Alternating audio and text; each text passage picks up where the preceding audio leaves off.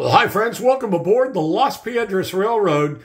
Finally getting a chance to do a video. We've been busy with projects around the house, redoing patios. Now the pool's getting redone because it's only 60 to 70 degrees in February here in the winter. So we're getting those done, and I haven't had a chance really, except for just a few minutes, to jump out here and get a few things done after Christmas and New Year. So let's jump into this and we'll show you what's new.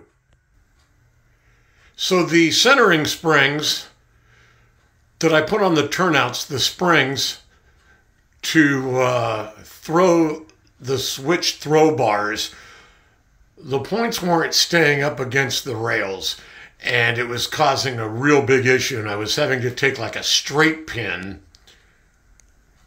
and stick it in the hole there on the throw bar.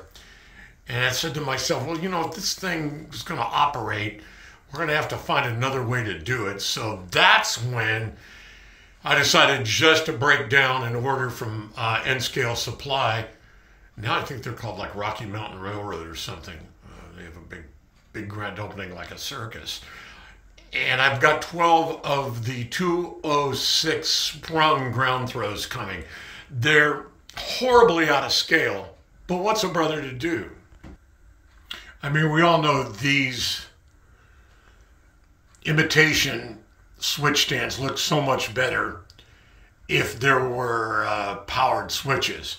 I mean, I've never done powered switches before, not even in HO. Everything's been manual, so I have no experience at all in using tortoise machines. So what we end up having to do, which wasn't that bad, to make room for these Caboose Industries ground throws, was to pull out and move some of the track. The lumberyard, it looks better. And I really didn't like that Play Kids foam that I used for concrete. I mean, this is some concrete that's going to be on a team track with a ramp. And I really like the way that looks, much better. This hasn't had any etching or any weathering done to it yet. Scraping out, you know, some worn out areas and whatnot. So this siding had to change too.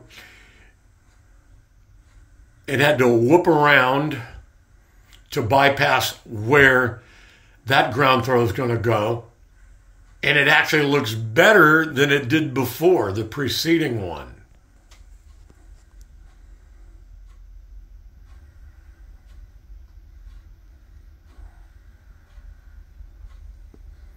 Oh yeah, and I had a bad turnout here. So we replaced that. Thank God I had an extra turnout on hand. It's like Seinfeld, could you go down in storage and get us some more pickles? Yeah, I'll get right to the storeroom.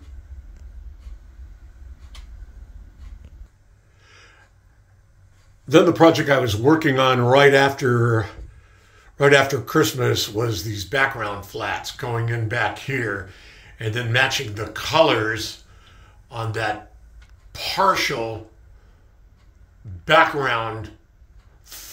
I guess we call it a divider, to try to match the wall.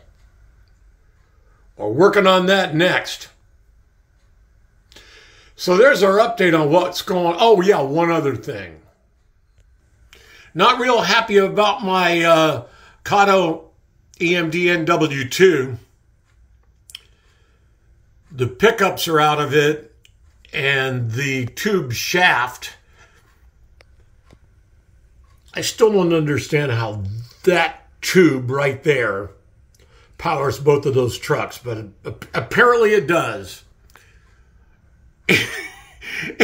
In the mythical land of Oz. All right, everybody, have an awesome day.